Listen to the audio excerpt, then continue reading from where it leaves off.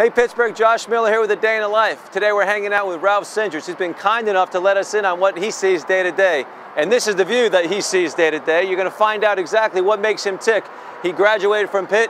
He was one of the best agents in the game of the NFL. He played in the NFL. And he's a trailblazer. He's doing a lot of great things. And stay tuned with A Day in the Life with Ralph Cindrich.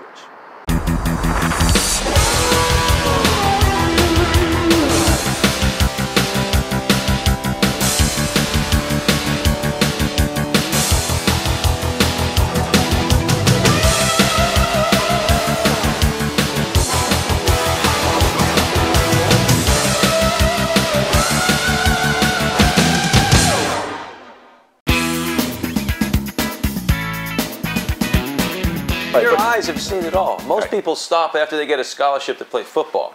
And then if you play in the NFL, they stop there. And then if they're a lawyer, they stop there. But you just keep going, and you're well, thank you. I love the fact that you're a trailblazer. I mean, a lot of your pieces, you're kind of a one of a kind that really won't. If you see something that you don't agree with, that you think I'm going to make a stink out of it, let the world know about it. I find that I wish more people did that. I come from a vela, coal mining town, where everybody, if you wanted to go anywhere, do anything, you had to play football. And I had great coaches. I had the best of the best growing up. My little league coaches, they were like family. There was another coach, Mario Gabrielli, Abbey Rush, but Mario was a war veteran. And everything, do the right thing. It was always do the right thing. Don't ever lie, don't cheat, do the right thing. When did you know you wanted to be an agent and represent these guys? And was it out of the fact that, you know what, I'm going to make sure they have everything that's coming to them because maybe this is all their eggs in a basket? First off, I always represented champions. I mean, and the guys I were around in the locker room were champions. They're in the Hall of Fame. Alvin Bethea, Curly Culp, guys who went by, Bubba Smith and whatever. So I knew what leaders were about, what champions were about, and those were the type of guys that I wanted to represent and did represent. Good friend at the time, lived up in Newcastle, gave me a call and said, Tom's from Newcastle and he's getting jobbed here with the Steelers. He got cut, but he broke his thumb. Well, he broke his thumb in a quote-unquote illegal practice. It was a practice with pads. You weren't allowed to have pads at the time. But at that time, Steelers, particularly Buff Boston, I mean, Buff didn't move. If he shifted, it was because he had gas. I mean, he just didn't move on anything. And we couldn't get a settlement. And I went to war publicly, and and the NFL knew about the violation. John Clayton was really the responsible party. Vito Stellino was the other guy. Bottom line is, it cost him a third-round draft choice. Everyone in the Steelers is just totally miffed at me. And I go in to get my check. I don't care.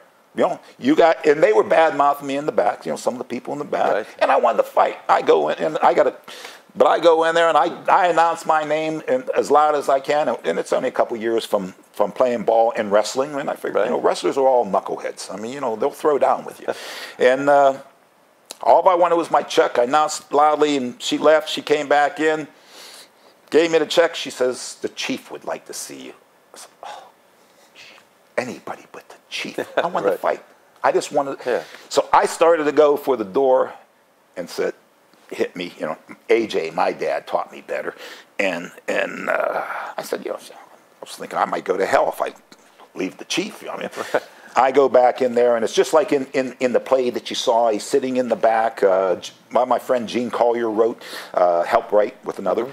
And he was there, and he started to get up and all that, and we'll sit down, and he's making all good talk. He's remembering Pitt and this and that. And his driver was Sports Illustrated street fighter Joey Diven. And Joey Diven saved my butt up at Pitt a time or two. Don't want to get into that.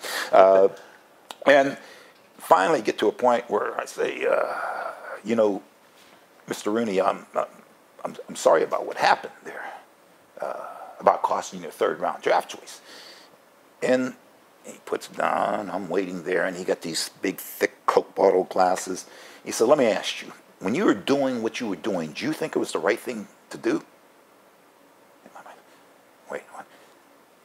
No time to be a smart ass. And I'm listening to his question. Right. And I said, well, yes, sir, I did. I thought it was the right thing. He said, that's all counts. I called you in here because, and at that time, Art was not, he was a lawyer. Art was a strict lawyer, and I don't think he wanted to be involved in football. But there was a strike going on. I'd always have Art involved on TV or whatever else, and it was no cheap shots or whatever. And he brought that up and said a little bit more that was very nice. And from my perspective, I didn't care what anybody at the Steelers thought. I had the old chief. Man. Yeah, right I had the old. And when he died, all the dignitaries were there, and there were limousines parked outside, and then masses of homeless people crying, just bawling, because he'd give money to everybody. But I was way in the back. I wasn't welcome there except for one guy, and he was inside. What I've tried to do is to make it all about champions.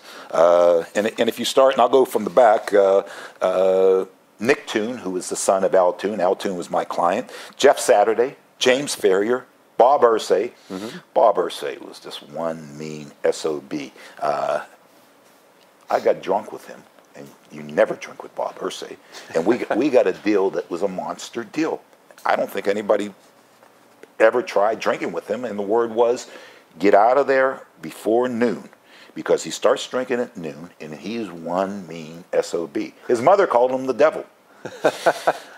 So when going through, Trev Alberts, Mark Stepnoski, Steve Bono, Bill Polian, John Offerdahl, Tim Ruddy, NFL versus Cindrich. Sorry about that. No. Wooford was the Blindside contract. You remember Blindside? Yeah, of course. Okay, well, that was... that's why they all wanted, one of the reasons why they all wanted to come after me. The Blind Side screwed up their whole system. You know, it was what they did is put a transitional tag on Will Wooford up at Buffalo, which means they had a right to match. And Will would be paid an average of the 10 highest paid players. Well, with Indianapolis, I wanted to get him out of the Bills at that time because Polian was leaving. Indianapolis didn't have a high-paid quarterback or a high-paid running back. So I said, let's make him the highest paid player. At all times, though. Pardon me? At all times. They couldn't at all times. At all times. No matter who you signed. No matter who you brought in. It was the dumbest contract in the world for the team. And Buffalo had Jim Kelly, and they had Thurman Thomas, and they had the rest of the guys, Bruce Smith and all the rest of them. Caused a little bit of heartburn with the NFL. Right. But it was one of the reasons why later on they were so fond of getting together with me in courtrooms and in other places. Let me ask you a question. Yeah. Why can't the NFL anymore give contracts and pay that over years? Why do they have to give these guys who probably don't know really what to do with it all that money up front when you can really distribute it over 15, 20 years if that's enough? Why don't they used to at one point be able to do that? Why not anymore? Threw off their caps so much with the dollars. I used to have a ruler that would have the present value of dollars, so you could very well go into the future like that. One of the stories that I have is Bill Fralick. Bill Fralick Jr., second pick in the draft. He got a landmark contract at the time. Bruno Sammartino helped me on that one. And it pays him $150,000 a year for the rest of his life, and this was signed in 1985, minimum to his estate of $6 million, and it was called a rabbi trust. Well, they don't let that anymore. I don't know how. I got Tom Bratz and I, the GM, we went out fishing. I knew he liked to drink beer. I had a case or two of beer, Iron City. We started drinking, lines, caught the fish, but that's where we worked out that deal at that time. And right after that, the NFL shut it down. So you'll never see a rabbi trust again. I just think in today's day, that would probably help out a lot of athletes. Stay tuned for A Day in the Life with Josh Miller. A Day in the Life is brought to you by UPMC, life-changing medicine. Nakama Japanese Steakhouse. You've tried the rest, now try the best. Rivertown Brewing, delivering you the most enjoyable craft beer experience. Athlete Originals, original apparel designs by athletes for their fans. We'll be right back. I have a different outlook on life because it could have been all taken away from me. I came home from college and my mom said it didn't look right. I just thought I had a common cold. I was diagnosed with Hodgkin's lymphoma. It was like a shock to all of us. UPMC took excellent care of me and got me to where I am today. And I'm here, 3 years in remission. I didn't choose to have cancer, but I did choose UPMC. Don't spend your time bottled up. Pack up and go. And no matter where you go, bring Rivertown along. Whether you enjoy our smooth Maxwell Scottish Ale or our refreshing Halikahiki Pineapple Ale, our advanced technology canning process ensures that Rivertown craft beers taste just as fresh and flavorful no matter where you go. Tailgating with friends, we're cheering on your hometown team at the ballpark. No matter where you go, enjoy ice-cold Rivertown craft beers. Visit our brewery and take a tour. Every day is bursted with flavor at Selma's Texas Barbecue. Southern style served right. Like Selma's slow-cooked dry ribs smothered with your choice of 6 flavorful sauces. Or Selma's Wrangler sandwiches like pulled pork, Alabama pulled chicken, turkey breast, beef brisket, and fish. Plus daily specials like our pork stuffed baked potato, half chicken, and farm-raised catfish. Grab group packs or catering for your upcoming shindig. Selma's Texas Barbecue. The real stuff. University Boulevard, Moon Township, or visit selmasbbq.com. With 11 grams of fiber and 7 grams of protein, all-natural Barn Dad's Fiber DX manages hunger and a healthy digestive system for proper weight management. Baking with Barn Dad's assures of 44% of daily recommended fiber. Barn Dad's German chocolate shake is a fun way for the whole family to enjoy a rich diet in essential fiber and protein. Look for Barn Dad's Fiber DX in the dietary section at GNC, Vitamin Shop, Walgreens, Giant Eagle, and at barndadsfiberdx.com. Rich from Locust Grove Country Shop hiding from suppliers and chain stores. When they find out about this year's discount prices on our name brand merchandise, I don't know what they'll do. We're not supposed to tell you we have discount prices on all our Under Armour. They don't want me to tell you that we have discount prices on all our name brand boots like Red Wing, Golden Retriever, Irish Setter, Carolina, and Wolverine. But why pay more? Your name brand merchandise discount store. Go to Locust Grove Country Shop. Why pay more?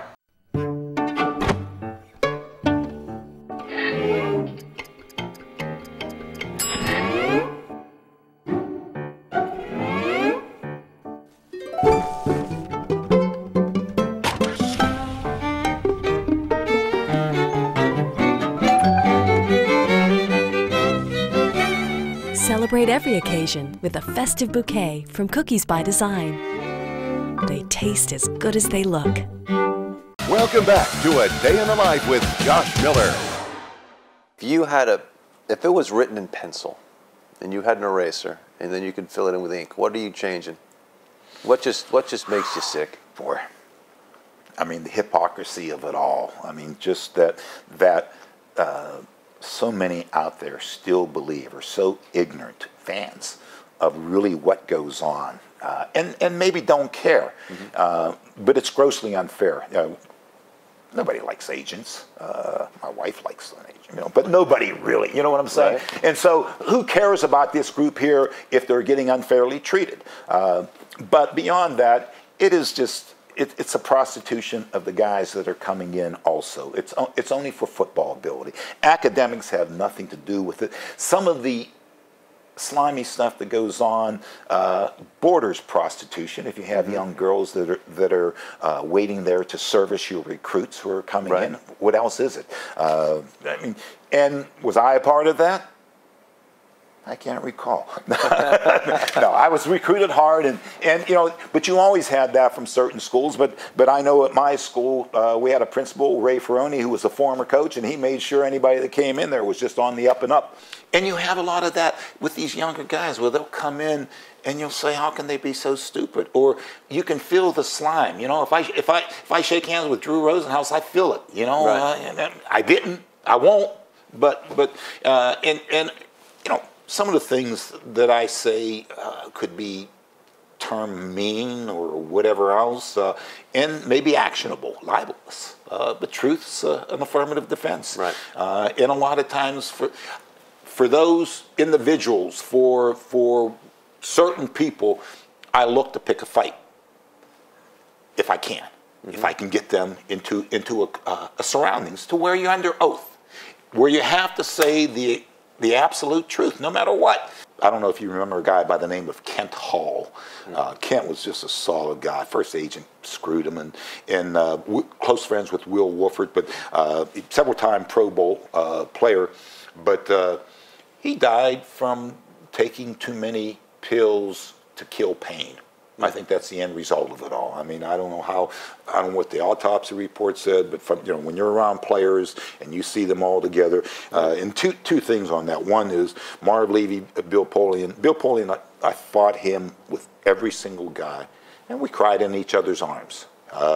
And so you have that love for the player, that you develop. You see what he's gone through, what he's done, and then you look, with your family, and how everyone, hold this guy up, way up here, and the basics of it too with these guys. They're just good people. They're good parents. They're good citizens. They're good husbands, and it's one of the things that now, in reflection, coming back, it's just every night. I mean, I'm just, the feeling that I have about being involved with the NFL and football is the good feeling is the result of all these guys. Is there top 5 things that you look at and say, you know what, I am very proud I did that, I was part of that? No, I mean, my family, I'm most proud of my family. And I know everybody says that in a way, but my brother Bob was U.S. Attorney for the Western District of Pennsylvania, a federal judge, head guy with the University of Pittsburgh Medical Center. My brother Ron, just a tremendously successful businessman who now is going down to Naples, but is just very well off, has done very well. I didn't grow up in the streets, but I learned from going even the pit from the Greek club. After wrestling season, and I was 4th in the nation, heavyweight, unlimited. It was unlimited. Eastern champ. I was pretty much a badass. In the bar over on the side, not bothering anybody, just over, and I'm enjoying the hell out of myself. I look up at a guy, and he looks at me, and I catch his eye, and he catches my eye. This isn't going to end well, you're thinking. Huh? You're thinking this isn't going to end well for him. Well, yeah. But next thing I know, he just got out of prison. He's standing right beside me, and I just turn, boom, and I go down from a stool, maybe about this much higher. And I get up. It knocked me out now. But I get up, and I'm grappling that way. But they don't break it up. I'm not seeing too clearly. When we have hands on each other, matter of seconds before I make them pass out. I mean, now that's the mentality at the time. Short arm drag, boom, boom, that's it.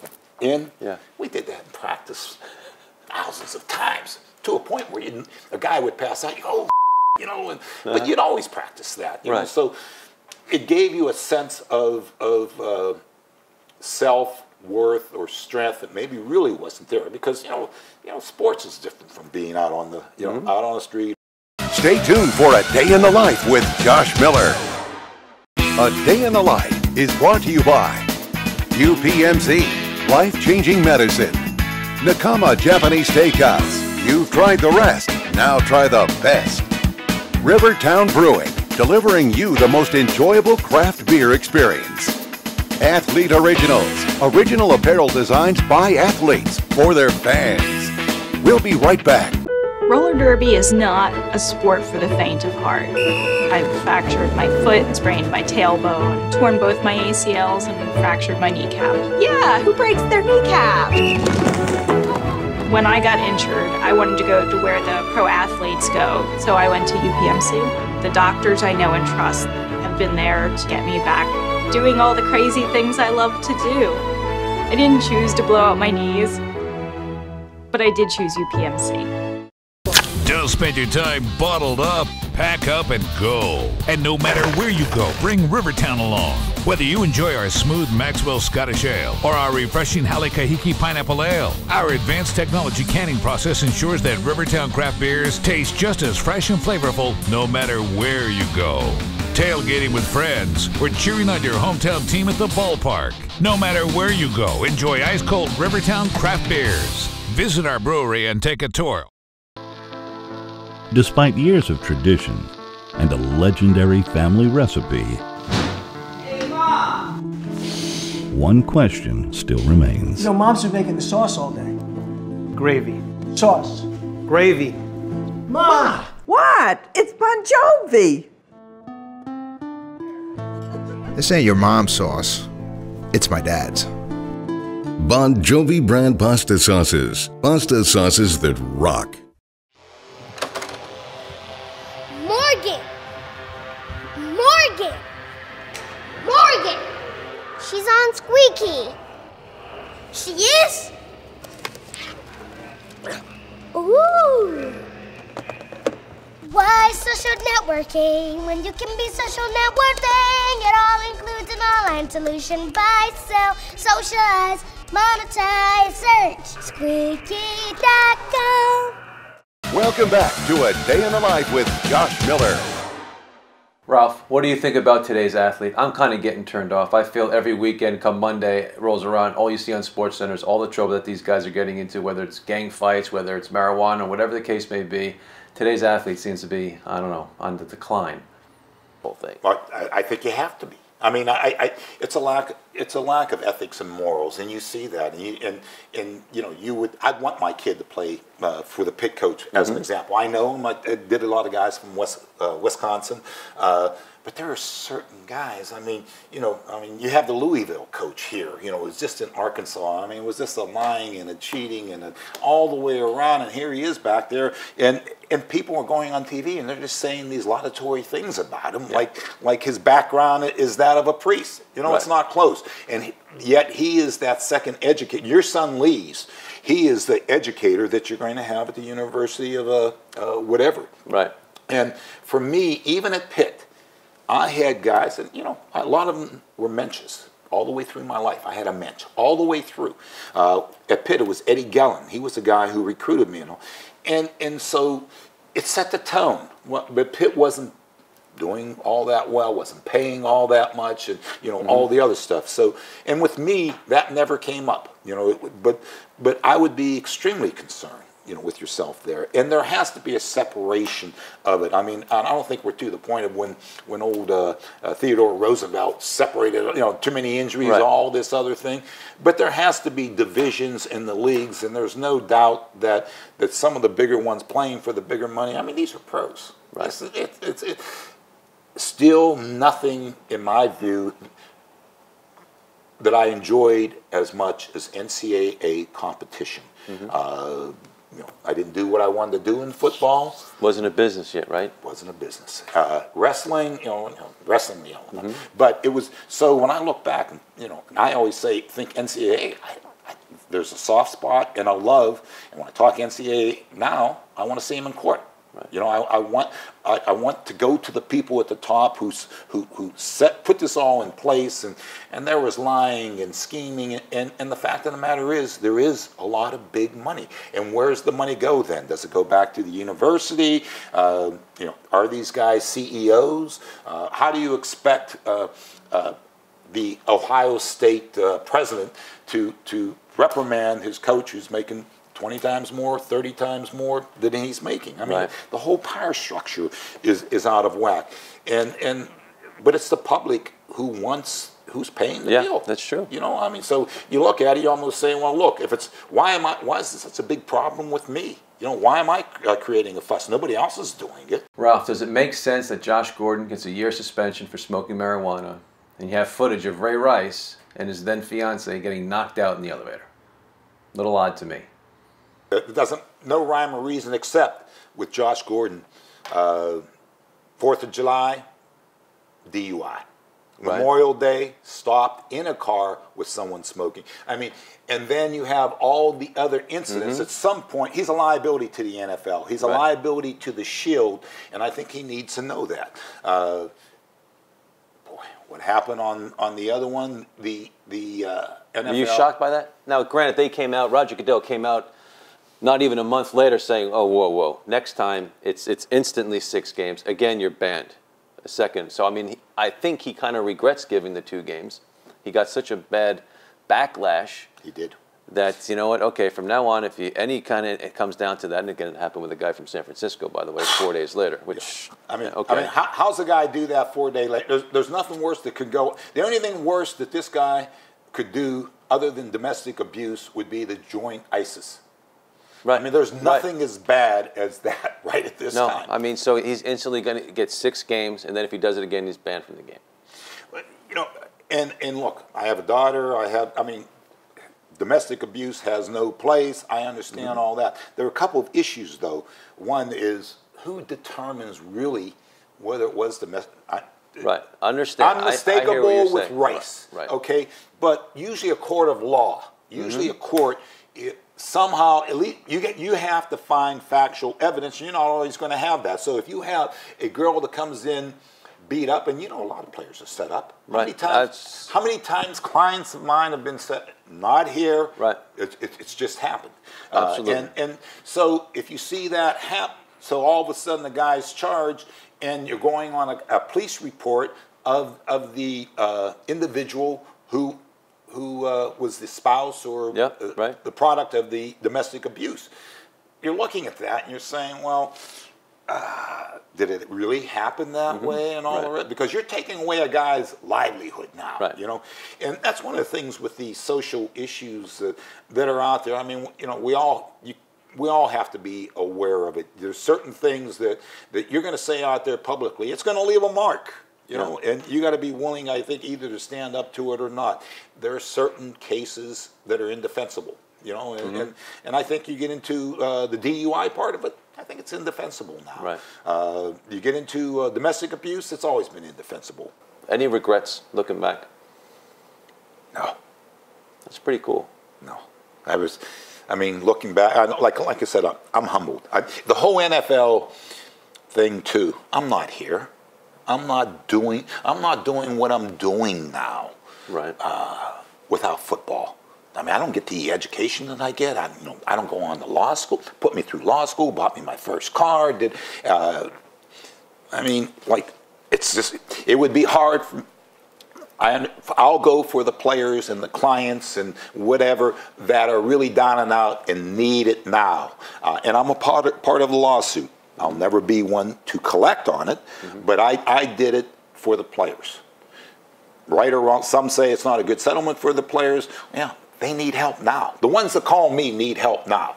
The next things out of their mouths are going to be what? And what would you like that to be said? That honest. Yeah. Tells you like it is. Not afraid. Hey guys, hope you enjoyed today's show. Hanging out with Ralph Cindrich was an absolute blast. What an interesting guy he is. Graduate from Pitt, All-American there, and then played in the NFL. And then what does he do next? Well, he represents the players, then goes to battle for him. Interesting guy. Very thankful for him to let us spend some time with him. Hope you enjoyed yourself with a day in the life.